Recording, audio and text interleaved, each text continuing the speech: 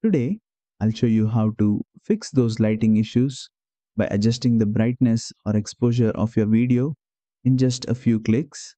First, open your project and click on the video clip you want to fix. It should highlight on the timeline. Now look to the right panel and scroll down to find the Adjust Colors section. Here, you'll see a bunch of sliders for things like exposure, contrast, and saturation. We're focusing on exposure. Slide it to the right to brighten up a dark video, or to the left to tone down something that's overexposed. It updates in real time, so just watch the preview and stop when it looks right. You can also combine it with contrast and saturation adjustments if you want to fine tune the overall vibe. And that's it.